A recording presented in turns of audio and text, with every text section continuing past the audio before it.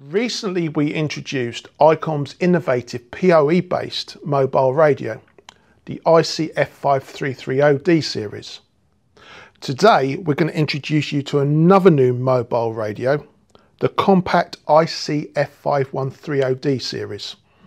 This new entry-level model is both analog and digital, available in UHF and VHF, and is available as a 25 watt output power model in the UK.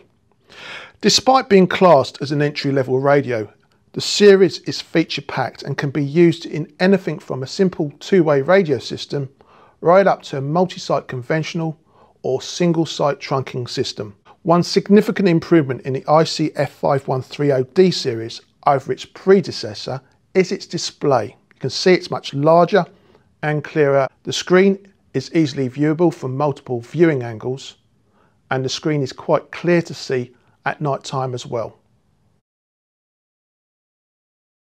An excellent new addition to the feature set of this new mobile radio series is the ability to use over-the-air alias, which means you don't have to reprogram all the radios in your radio fleet if you change the name of one of the radios.